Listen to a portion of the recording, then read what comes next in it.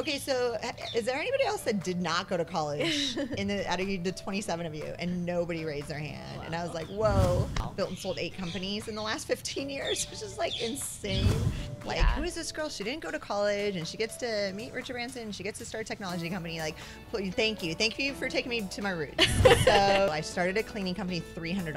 I think I had like $300 left on one credit card I could charge to buy vacuum cleaners and stuff.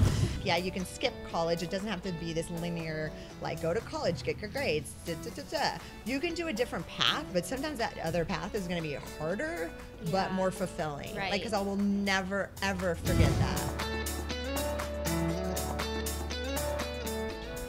Hi guys, welcome back to another episode of Badass Digital Nomads here on Digital Nomad TV. I'm Kristen from Traveling with Kristen, and I'm here with Christine McDannell of Kindred.io, correct? Kindred.io. Yes. Yep.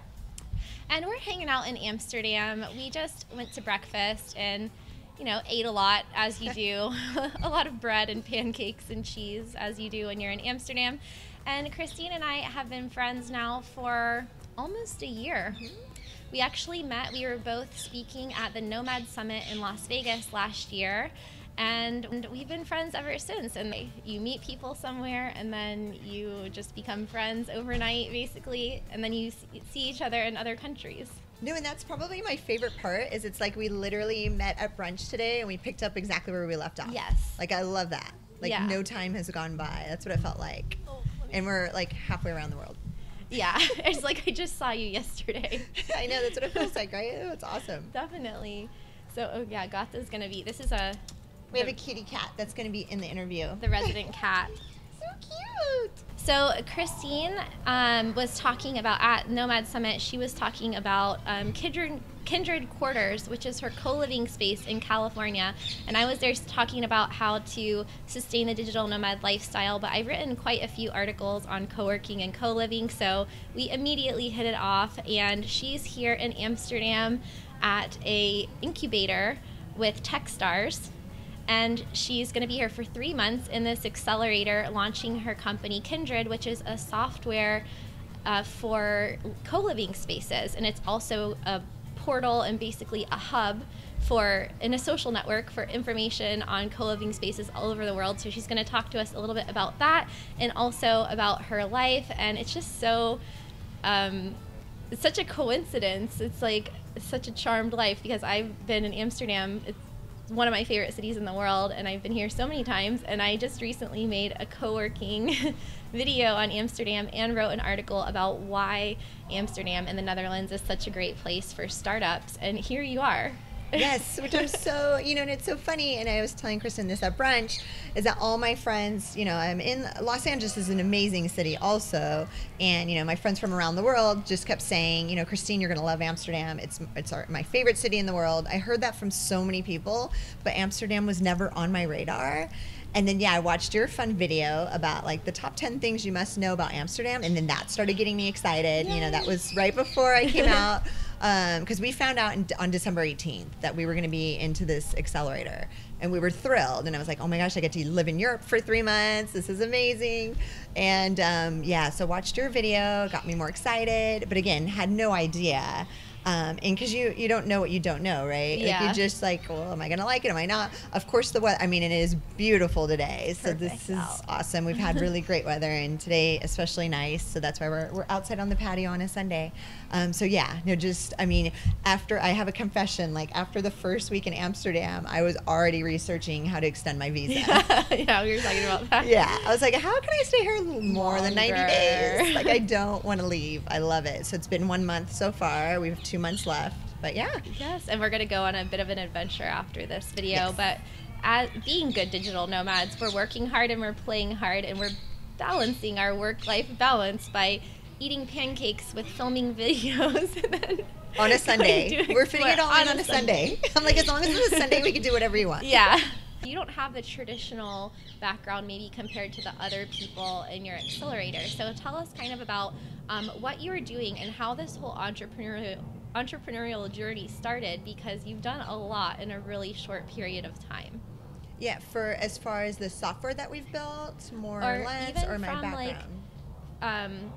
from how you started, like after from high school, like what was your career trajectory and how did you start your first company, and then how did that lead to today? Because it's like such a cool story. I know, so we're going to go way back. Okay, we're going back. It's going to make sense. It's all going to come full circle. Yeah, because we're close to the same age, me and you. Yeah. So okay. So old millennials. Old I think it depends on where you ask or who you. I think I'm a millennial, but maybe not, because it depends on the data. Because sometimes they say if you're born, but by 1980, then you're a millennial. But then some say no, it's 83. So I'm like on the cusp. I know, we're gonna say it's 80. If you were born, then you're still a millennial. Yeah. So yeah, I went a different route than most people. I didn't go the college route, and that's that's what we were talking about. Out of this accelerator program here in Techstars, there are 27, it's 10 companies, but there's 27 co-founders amongst those 10 companies. And they warned me a couple weeks prior to coming out and said, Christine, we have to tell you you're the only female. And like, that wasn't surprising. I'm like, okay, it's fine. Then what was surprising was once I was in this program for a month, I overheard people talking about, that they had their PhD, that they had their master's in, computer science or business. And I heard that so many times within my cohort that I finally stood up in front of the entire class and I was like, okay, so is there anybody else that did not go to college out of the 27 of you? And nobody raised their hand. Wow. And I was like, whoa. So, pretty cool. I like being kind of odd man out. It doesn't scare me. It makes me want to work even harder to prove myself. So that was kind of unique. But yeah, right out of high school, I got my real estate license. I did property management for 6 years, which is so funny because now, 15 years later, I'm in real estate. Right. So it's like full circle in property management. Yeah. CoLiving is definitely property management. Yeah. In a different way. And yeah, so I've had 8 exits already. So wow. 8 built and sold 8 companies in the last 15 years, which is like insane, like looking back. But no, Kindred, I have Kindred Quarters, which is the actual brick and mortar co-living concept in Los Angeles. And then I have Kindred.io, which is the software platform, because it was like, here's this new exciting industry, co-living, which you're always on the forefront of anything that has to do with remote work, digital nomads, co-working. Here's co-living coming up. Is it going to be a fad? Is it not? That was last year's discussions. I think now this year everybody knows, like, oh my gosh, this is like, but when. It's definitely not a fad for sure. There's too much money being injected into it, and now they're actually going to consider it a actual asset class when it comes to investment. Like, that's right around the corner. So I've already heard whispers of that here in Europe. So it's like, it does for investors. It is going to be an asset class, just like student accommodations. So it's an exciting time. So yeah, we built the software platform starting in August. Got into our MVP launched in December. We got into Techstars the same time.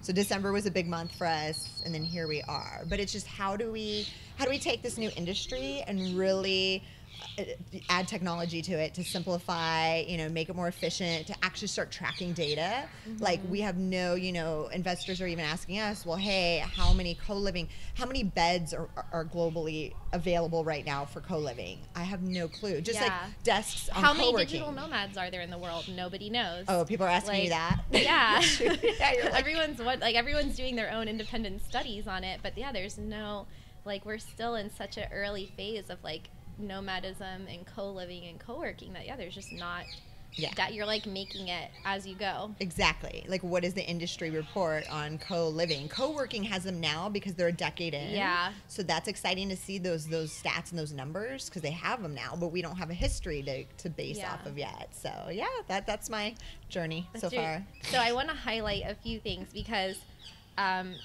you didn't go to college. You didn't go to undergrad. No. So you went just from high school into working, and you didn't have there's not a linear trajectory that you have to follow. That I want people to pick up on this. You don't have to do A, then B, then C, then D in order to become a digital nomad or remote worker or entrepreneur or have your own business. You can make quantum leaps or shifts or parallel changes in your career. So you went from real estate, and then didn't you have a cleaning services company? That was my first, that was my first company. Yeah. So I have this vivid memory of you talking about it in Vegas. So how did you get from you went from real estate into that? Fast forward, you got to tell us about Richard Branson as well. I want to touch on that. And then now to get to being one of 10 companies selected out of 300 startups to come to Amsterdam and work with Techstars, which is one of the biggest accelerator programs in the world. And you'll be then presenting your business idea in front of 400 investors in a couple of months. I mean, that's so many different things. So I want people to see how you don't have to follow one career path. You don't have to have permission from anyone to do something specific. You can go from real estate to cleaning services to having a software company and meeting Richard Branson and like anything in between. So let's just like back up for a minute, and I really want to hear again like how you decided to start a cleaning services company like out of nowhere. And how was that for you? Like, what happened? I know, because everybody watching you guys, like, I want to motivate you and inspire you and not make it sound like some charmed life. Like, who is this girl? She didn't go to college, and she gets to meet Richard Branson. She gets to start a technology company. Like, thank you for taking me to my roots. So, 2003, I had no money to start a business. I had $45,000 worth of credit card debt racked up because I was very irresponsible in my early 20s, and just like use credit cards to buy everything. And so I was 23 years old, and I'm like, oh my God, how am I going to start? I want to start a company, but like I have no money and I have all this debt, and I couldn't get a business loan. And I'm like, great, I'm going to have to do it the hard way. So I started a cleaning company, $300. I think I had like $300 left on one credit card I could charge to buy vacuum cleaners and stuff.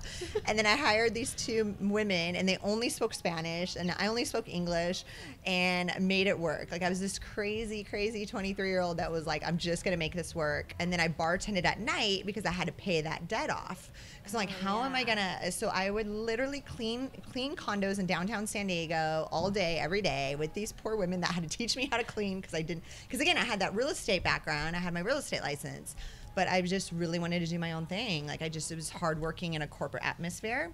And so I mean, it took me a few years to pay off all that debt, and I expanded that company. That company was the largest in San Diego after 5 or 6 years, and then sold it for 6 figures. And it was like I wasn't even 30 yet. I think I was 29. And so there. It was a lot of hard work. So I never ever want to discount. Like you can skip college. It doesn't have to be this linear. Like go to college, get your grades.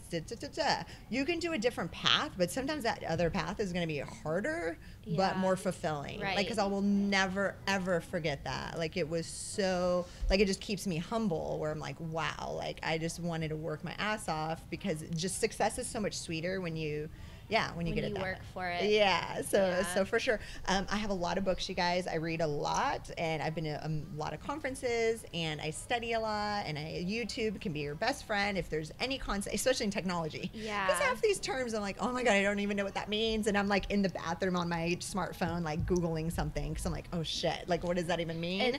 Like, don't be afraid. Like, if you don't know something, just make the effort to learn it. Yes. And I think like even in 2003 there wasn't so much, like, I don't know if YouTube was even around yet. No, not yet. No, 2006 I think. Because I also started in real estate. I don't know if you knew this. No, I didn't. My first job out of college was in real estate, and it was in Costa Rica though. So I was living in the jungle in 2005 with like 128 KB internet and no internet at my house, only satellite internet at the office.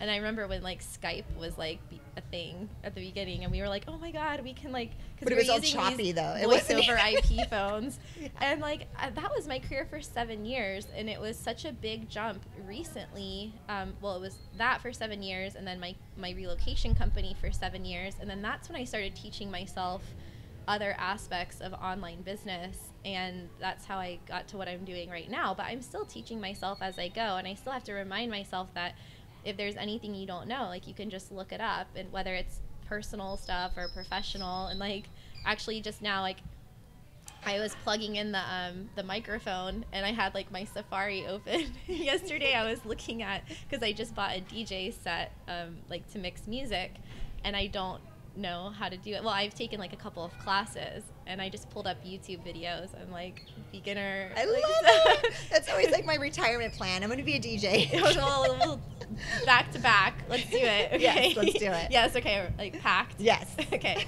So yeah, but like anything that you don't know how to do, like, you're going to be a beginner at first, but then, yeah, I mean, I'm sure when you were working in real estate, and had like $300 left on your credit line, you weren't expecting to like a few years later be living in Amsterdam in this like tech accelerator program. So yeah, so you sold your business, Yes.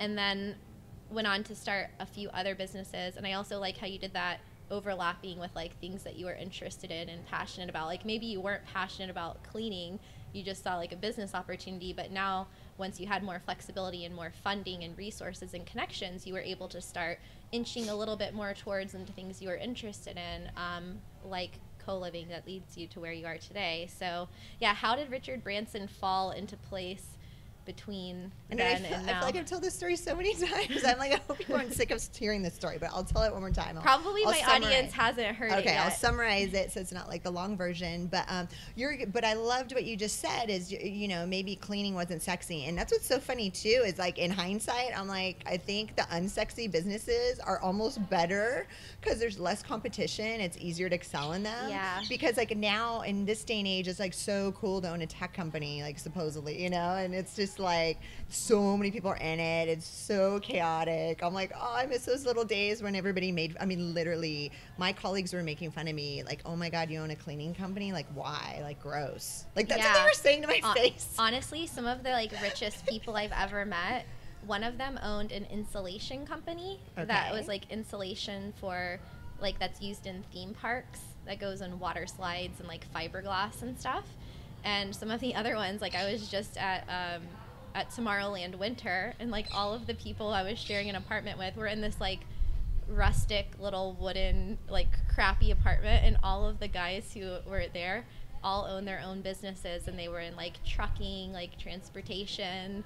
I don't even remember. They were like not memorable businesses, but they were all like mega successful. One of them was in like CBD products, and it's like you can have a business that is under the radar, but then you can have a really cool personal life where you're like flying to the French Alps to go to a music festival or whatever. Like it doesn't have to be something like so much in the limelight. It can be it doesn't have to be sexy. Normal, Everybody wants a sexy business and they want to be on Instagram. Like you don't even need a social media account for those. Like, no, you're exactly right. Yeah, or waste management. I know some people in waste management that are just like killing it. But who would ever want to say they deal with trash? Like no. So it's like it doesn't even matter these days. It doesn't. So, but you're right. That was like a stepping stone to then be a little more picky and choosy about like my next passion or the next.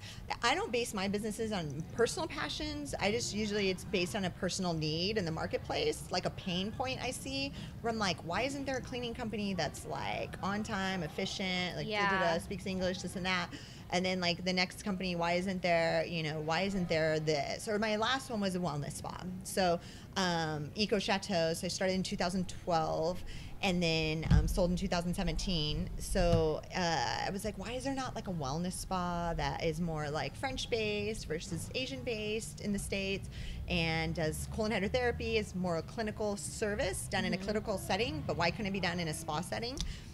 So just, sometimes I get these crazy ideas and then I do them. So I'm like, okay, I'm going to do this. And then I go all in, you know, on that idea.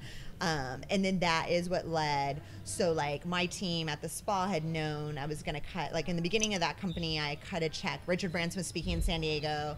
I ran up, I gave him a check to his charity, not even like a big check, but like all we could afford just to donate to Virgin Unite. That's like my favorite charity because he fronts all the operating expenses. So everything you invest goes straight to the cause 100%, which is really rare. If you guys know the charity world, like some of it's like kind of scammy. Administration and salary, payroll expenses. Yeah, $1 million salary. For, it's like really? Like why is it costing $1 million for the CEO to run this or whatever? Yeah. So that could be a whole nother podcast. But so small check, gave it to him. Long story short, he called my cell phone like right after I gave him that check and thanked me, and that like stuck with me. I'm like, how freaking rad! Like he didn't have to call me and thank me for that little check.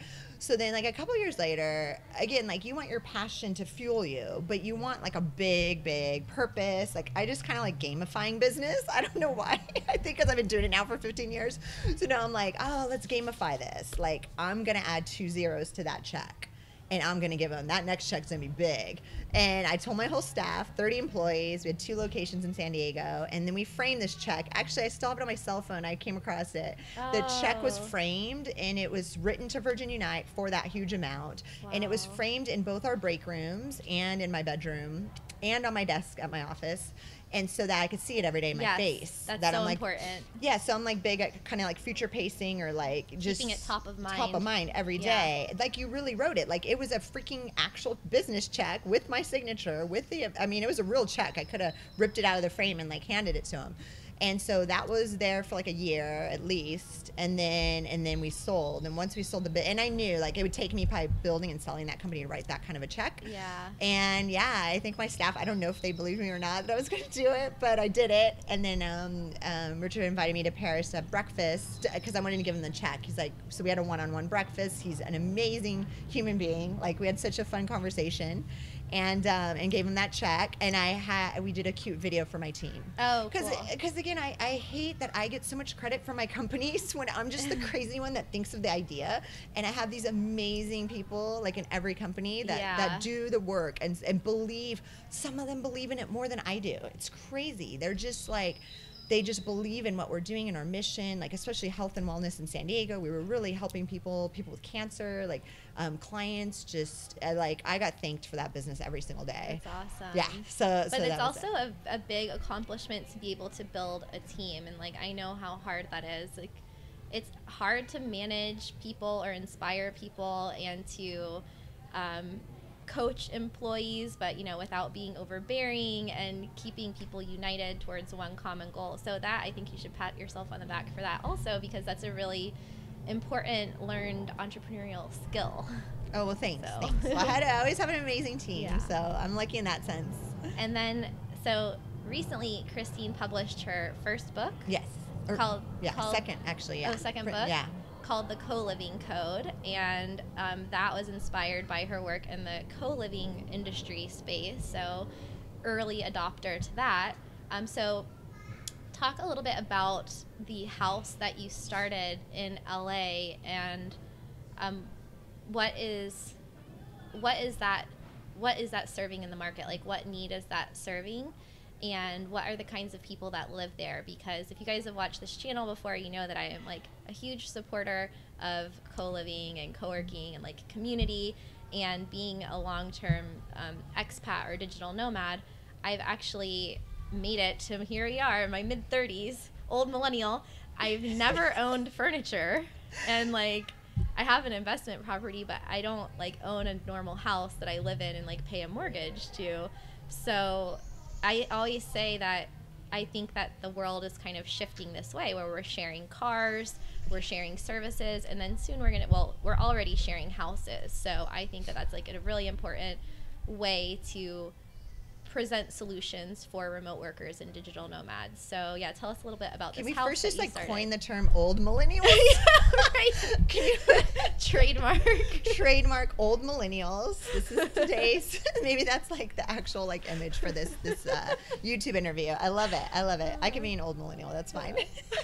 As long as I'm somewhat of a millennial. But I think it is an accomplishment to get this far, like without having gone the path of like the mainstream American dream, for example. For sure. No, and I'm so glad because I've lived both lives. Like I've owned homes, I've owned a bunch of cars, I've owned a bunch of stuff, and then I swing the complete opposite way, where I'm a minimalist, like through and through. And then what's funny, but I've always owned a car because I love to drive, and all my friends know that. I'm obsessed with cars, and I'm obsessed with driving. Like I will get in my car, and I drove to clear my head. I drove all the way from San Diego to Wyoming, which is 1,700 miles in 3 days. And I came back, and my housemates were like, "What the hell? You just said you wanted to go take a drive to clear your mind or whatever." And I'm like, "Well, it just happened to take like 1,700 miles." So were you in a better mood when you got back? Totally. No, and it did, and I do my best thinking on the road. So, but I did just sell my last car. Like this is the first time in my life moving to Amsterdam that I don't even own a vehicle anymore, because I see the freedom that my housemates have had by not having a car, even in Los Angeles.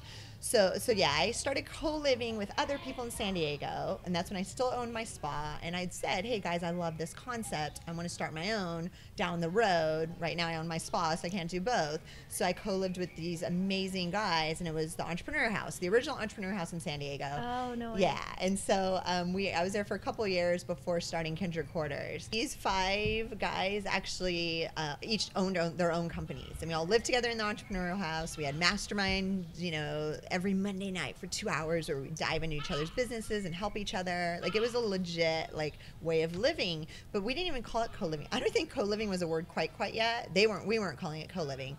And then once I sold my spa in November 2017, launched Kindred Quarters. So we got a house right up the hill. So we were right down the street. So the first house was in San Diego, actually.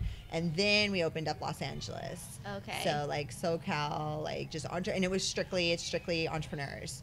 Anywhere from around the world. Any given time, there could be 50% of the housemates. Like in the LA house, the first bunch, 50% were from out of the country. Wow. There was 2 from America, and then 3 that were from Canada, Hong Kong, Vietnam. So it's just then you tie in that the digital nomads, the remote workers, living alongside of other cultures. Like, it's really cool. It's like a modern day. Well, I say modern day because I did it so long ago, but like a exchange program in a way. Kind of, right? It's like our own exchange program, self-funded, self-directed.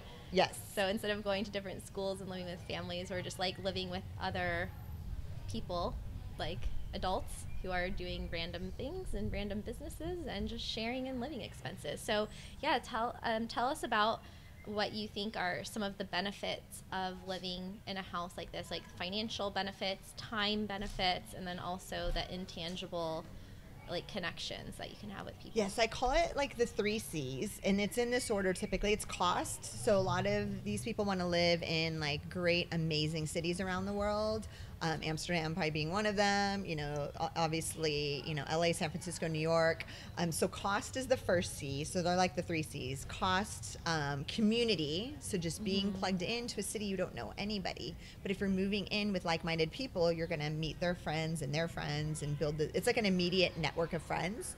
Yeah. Cost, community, and then convenience. So paying one fee and not having to put utilities in your name and not having to buy furniture, Yeah. So it's this convenience factor. And co-living really encompasses all 3 of those really well. And then I just became so passionate about co-living. So not even so much Kindred Quarters as much. It was oh my gosh, this co-living movement is really something that can be amazing for the whole world. And then wrote the book last summer on it. Yeah.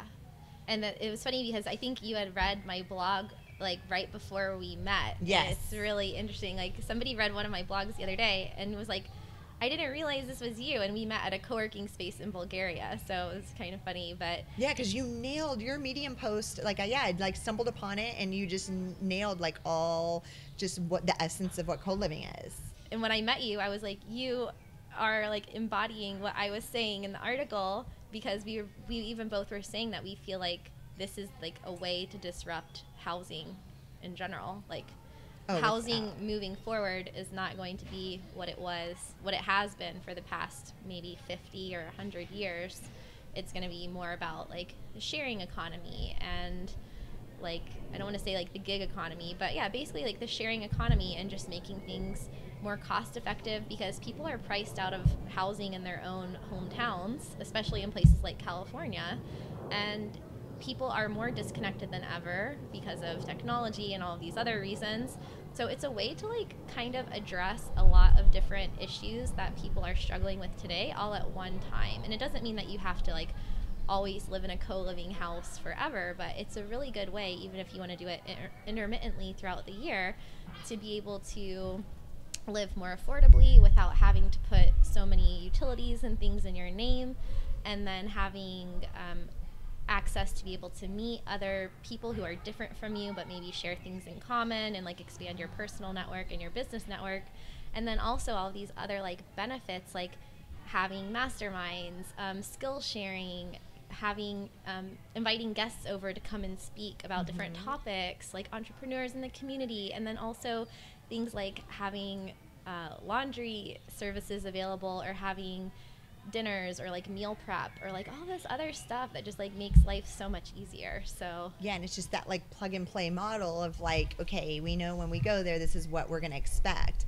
And then that's why, you know, it's exciting to build Kindred, the platform, for co-living, because then it's all these things that we think of like, oh, what else do we need? Like a tagging, like we have a very deep tagging system on the platform because we want people to just click a button that says fitness or health and wellness. And then it lists all the co-living concepts around the world that are tagged by, you know, that fitness is their big thing. So maybe you need to lose some weight, and it's like you go and live there for 3 months, and you're surrounded by healthy people eating healthy food and working out, you know, and then you hit the tag, you know, now I'm going to live somewhere else, you know, I'm going to go back to North America. What kind of home do I want to live in? Yeah. And you push a tag where it's like people writing a book or people, you know, entrepreneurial. Like, so we see, because there always is typically a common like theme or thread in a co-living concept, so it doesn't have to be entrepreneurs, but yeah, if there's that common theme, yoga, like there's a lot of concepts that are using yoga as their theme, or Burning Man, the principles. So there's a few that are really cool that are using the same principles of Burning Man for their co-living concept. Co-living spaces. Yeah. So I think that's the future of living and housing, and it's not a 30-year mortgage. Like, I will say that publicly. Yeah. I've said it publicly multiple times. Even I have some friends that own some of the biggest mortgage companies in the world, and I'm like, if you don't change your model, like fractional, I see fractional ownership becoming something in the next like 1 to 2 years. You know, I think that people would be more inclined to pay so that they have ownership, but maybe that ownership is flexible. Yes. Almost like a timeshare. Like we're talking about brunch. I'm like, I don't know, it sounds weird, but it's like a hybrid of like a timeshare or like fractional ownership. You know, so then they're still making a payment, but they're paying towards where they're living, but it could be anywhere in the world. Yeah, without locking themselves in. Yeah. There's so much to unpack there. Like, well, first with the different co-living spaces and their own like personalities, I think like a house like Kindred Quarters in LA or San Diego is going to have its own like vibe and kind of attract certain type of people, and then also you can get like a totally different experience somewhere else. And we are also talking about at brunch like the different places, like I just saw, if you guys saw the episode on being like a citizen of the world with Vlad Glebov, I think it was episode 6 of that. Oh, I watched that one. Did you see that one? I loved it. So he has a company called CoLife, and I'm actually applying to stay there later in the year. Maybe you want to come for like a month or so.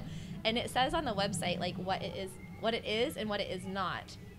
And it does address certain things like about partying and stuff, because there's definitely some remote work or like remote travel programs that are kind of more centered around networking, socializing, maybe partying or drinking or whatever and going out. And then there's also other places that are like more like a hotel, and then there's places like Selena, for example, that it's like a co-living concept with offices or with locations all around the world. And like every location, if it's on the beach in Costa Rica, it's going to have more of like a hostel backpacker vibe versus like the one in Mexico City or Medellin or something like that. So yeah, it's like ordering off of a menu of like, where do I want to live? And we were also saying how we use locations to focus on certain things. Like you came here to focus on this tech company. I went to the mountains of Bulgaria for 3 months to write my book and like isolate myself.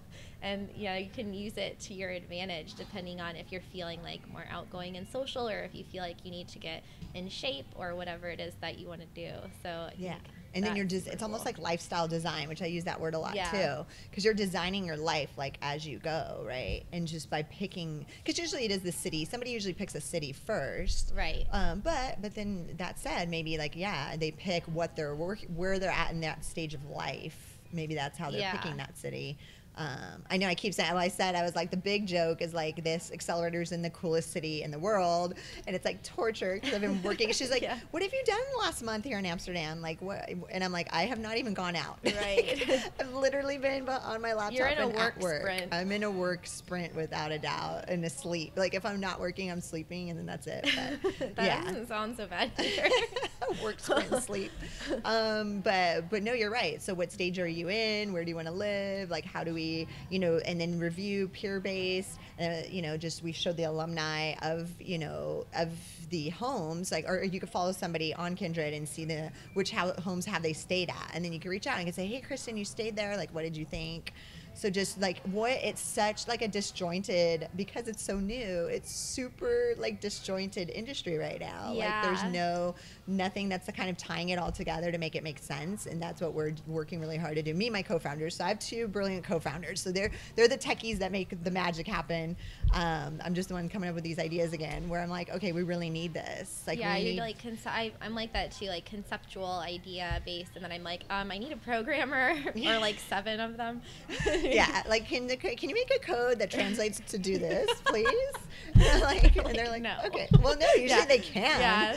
But they're like, okay, like what's the logic? What's this? What are the use cases of it? Blah blah blah. So that's what we do. That's the fun part. I hope I get to work with one of your guys. I know. I was just talking about a project I was doing, and the developer was like, this is too hard. I'm gonna not do this anymore. And I was like, all right, I have to find someone else, but. Yeah. That's part of it. It's part of the entrepreneurial journey, and sometimes it doesn't work out. But so we'll also link to Kindred at the end. But like just to like recap again, if you are looking for a place to live, you can use the Kindred app and platform, or it could also be used for management of co-living spaces. So if you are searching for a space, or if you run a co-living space, like there's different applications for this. So that is for the operator, because that was the biggest pain in running mine. Yes. Was I was using 11 applications. I was using Slack, Trello, Google Calendar, Airbnb for bookings, like 11. It was ridiculous. I was like, okay, this is not Google scalable. Apps, Google Apps, like let's just, why can't there be one piece of software? Kind of like the MindBody Online does for spas and salons, and that's the software I used to use. I'm like, we need to be the MindBody of like the co-living industry. And it's like so all needed. The payments, the billings, reservations. So that's what we're doing. That's the main thing, is the operator gets to use it to manage everything. So yeah, it's been fun. I mean, I never wrote it in hindsight. So people were like, oh, was that your plan all along? And I'm like, you guys are giving me way too much credit. No, it was not my plan. And honestly, at first I did not want to do this technology company because I already had a company. I'm like, okay, but I was waiting for somebody else to build a software application for this industry, and it wasn't happening. And I was like, I wrote the book, and like nobody had answers. Everybody needed software. And I'm like, okay, like I guess we're going to do this. I've heard of some founders, and I think I read this maybe in Tools of Titans, because there's so many interviews in there by Tim Ferriss's book. And I think I read a few people who have ideas, and they try to like shop it out. Like, can somebody make this idea? And if it keeps coming back to them, they're like, okay, I should do this. And I think that's the need. Well, you see the need. No, you're exact. I think I've read that. Yeah, I'm like, oh my gosh, I'm so saying. Yeah, if anybody ever needs a business idea, you guys just ping me. Like, I have a whole, like, I'm really good about like filing them away. Like when I'm on one, I'm like, okay, file. Like, I'm not big on like bright shiny objects. Like I get very like compulsive about what I'm working on. So compulsive is like can be a really good thing. Like the one thing, and I'm on it, and I'm like, this has nothing to do with the co-living software. Like put it in a file. Aside. But like you guys can have my business ideas. I have so many of them. But I'm done. I'm retiring after I put it on Instagram recently. People saw, and I think they think I'm joking. I'm done. I was like, you are serious? No, I was like, are you serious? No, and I mean, I'll be involved in business in some aspect, some way. Like probably as an investor, run my own fund, or all like participate or help incubators or accelerator programs. Like I want to help others be the athlete on that. Be the founder. This is my personal, like you guys here, like it's on you. I'm putting it everywhere, so people really believe me. I mean, I've had 15 years of like an amazing, fun, like incredible, like career path. But I think I'll be on the sidelines being the coach to like cheer the other, the founder on the field, like cheer them on. Support them, give them money. I don't know. Well, the path like unfolds, you only have to know your current step, maybe the next step, but usually only the step that you're on right now. Like you don't have to see everything ahead of you, and I think that this is a testament to that. Like you can be on all these different tracks, but if you have like a one-track mind on each thing and you follow each one until it's successful or until it's time to shut it down or whatever, and then move on to the next thing, you can be like a multi-passionate, multi-talented business person, that you don't have to have one single identity, and you don't have to know what you're going to do next necessarily. So that's really encouraging that you can do so many different things in just a decade or so, but you're focusing 100% on each one as you go along before getting too spread out was like my biggest problem in life. No, and I love that. I love that you said that for everybody. Again, like Kristen, before we were rolling, I'm like, I just want to provide value to you guys that are listening and watching. Is that like that is the thing I've seen in these 15 years of being an entrepreneur, and I know that word is so played out. I hate even using it, but I mean, is that like I just want you guys to just stick like one thing and just go so hard on it and go so all in on it. That's where you see the success and the magic. Yeah. But you do it day in and day out and day in and day out, and you do it for 5. So just so you know, like it's usually a 5-year. Like, and most people know that about me. It's funny, even them getting into this program, that was their first question. Like, Christine, like you jump from one thing to the next. But I'm like, yeah, but it's 5 years and it's 5 super, like it's probably 20 years compacted in 5 that we're pushing so hard, and it's everything I've got. So like I'm in it for those 5 years. I'm in it really hard, and I'm not distracted, but that's it. You're only gonna get 5 years out of me. I've noticed my trajectory is like 7 years. Like it was like 7 years in real estate, 7 years in poker refugees, and then now I'm moving into like this new whatever this is, digital nomads, like media no, but let's talk about that, because we were talking about, I'm like stop, we need the content fresh for the cameras, because we started diving into like again how we see remote work, how it's literally going to shift the world. It already is, because people can work from anywhere now. We really like, you are the only one that I've talked about this with to date, and now the internet. But like, I think it just comes from being so immersed in like what's happening and how this industry is being innovated by our peers and friends and colleagues every day. But I really see it like, and I know you agree, like we see this whole movement like hitting a critical mass in the very near future, like in the next couple years, where if a certain amount of people, especially, I mean, right now, digital nomads, it can be of any age, and there's like a big portion of them that are over age 36, like 40%, I think. But once the younger millennials and Gen Z move in and shift from like the old economic model to this new sharing economy, and also like complete change in consumerism, we were thinking like, is this going to completely like destroy the global economy as we know it now? I mean, if everyone's living like us, like if everybody's nomadic, or not everybody, but like millions and millions of people, if millions of people are co-living and they're not buying houses, if they're car sharing and not buying cars, if they're living out of a suitcase and not buying clothes, and if they're spending all of their money on travel and like food and transportation versus using spending and consumption as a form of entertainment, then it's going to completely shift the whole like economic model of how things are today. I mean, we basically, when we're living in a fixed place, we spend money on a certain like basic set of needs. But when you go nomadic and you're traveling and working at the same time, it's like your what do they call it, like the basic purse or whatever, like your spending habits will completely shift. So we're like living in this weird middle zone between tourism and a traditional lifestyle, where we have like our budgets are completely unique compared to what they are when we're living in a fixed location for like 1 year or 5 years or 10 years. So yeah, how do you see things changing in that way, and like how do you see this kind of unfolding in the next like 5 to 10 years? And then so because I'm such like, I love like seeing the future, like I geek out on like, seeing out into the future, but then I still look kind of like like the history, the recent history, because I'm like, well, what's making it shift? And then I like backtrack. And then it's like Bali, like you got, and I had this conversation. So a friend of mine, he's in Sri Lanka, and he said Sri Lanka is becoming like the next Bali soon again because of Instagram. So because I never knew about Bali until I kept seeing these like beautiful pictures, and so last April I was in Bali because I'm like and then when you get there, it looks like it was like made for Instagram. And it was kind of like, it wasn't even fun, very authentic. Surreal, yeah. No, it was surreal, and it was like branding, like such gorgeous branding, but it looked Americanized. Like it didn't feel like, I don't know what it's changed a lot in like the past 5 years. That's what I've heard, and I think years. Instagram was like, yeah. So I'm like, okay, is Instagram getting these, you know, now you've got Gen Z that are what, 18 to 24-year-olds, you know, living on Instagram, and then they see these beautiful images of other places in the world, and that maybe that's inspiring them to travel or to live in these other cities, and become these like global residents. Yeah. I think that might be a factor. Yeah, they don't want to own anything. If you ask a Gen Z, like if they would sign a 12-month lease for an apartment, they freak. Yeah. They say absolutely not. Okay, would you sign 6 months? No way. Okay, what about 3 months? Would you commit to 3 months of living somewhere? Well, yeah, maybe.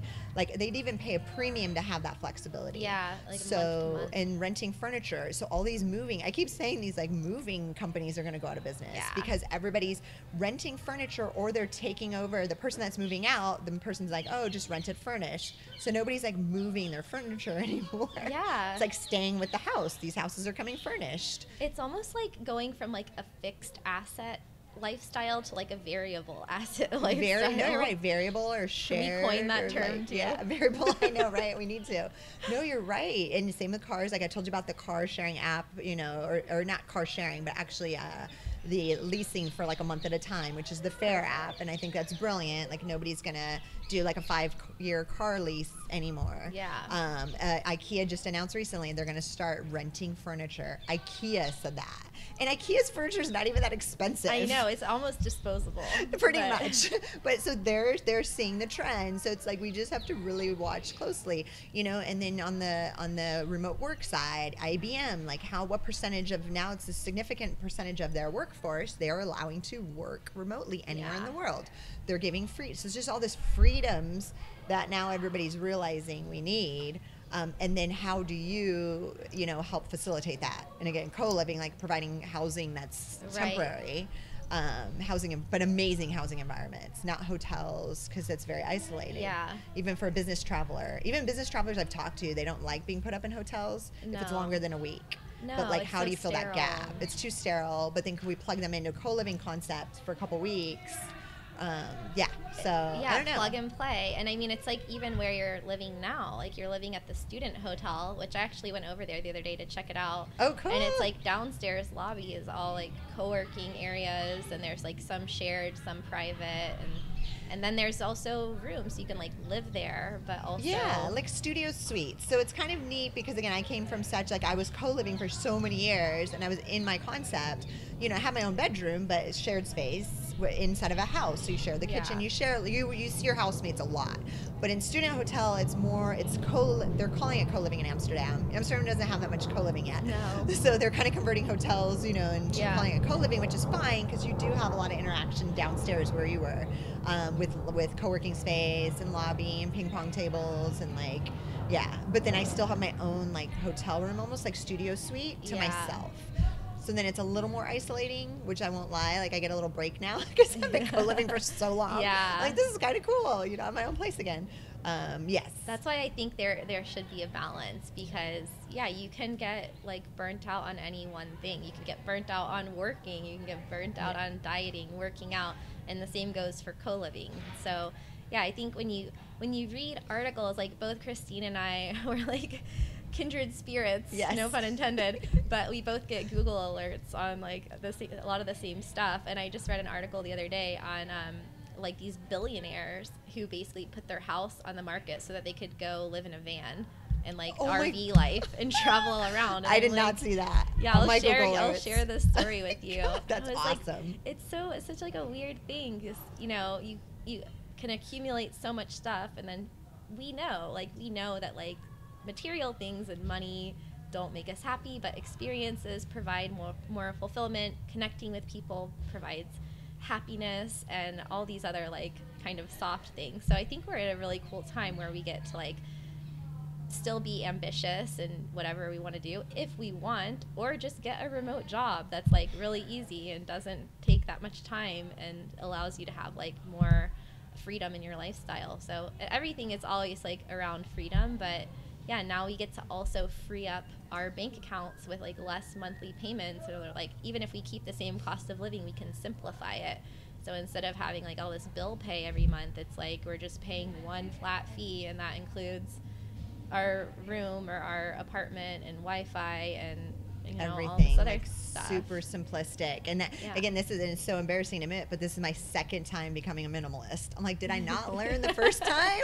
Like literally, so I literally have like even a better baseline of comparison of like, I've done it twice. I've had tons of stuff, beautiful homes, cars, like all the coolest things you could think of. And then I got rid of it all and then had barely anything. And I was so happy and content. And my life was very, it was very little stress. And I worked on my business. And then then I sold my company, and then I got a bunch of stuff again, even though I told myself not to do that. Yeah. And then now I just, when we got into Europe, I'm like, dude, I'm done. Like, I'm selling it all again. I'm getting rid of everything. I'm going to go to Europe for these 3 months. And then again, it just freed up so much bandwidth, so much mental space that I could like focus on my startup again. So it's just this roller coaster. But I'm like, when am I going to learn that it like stuff never, and I've learned that, it doesn't, it's more experiences, it's more connection.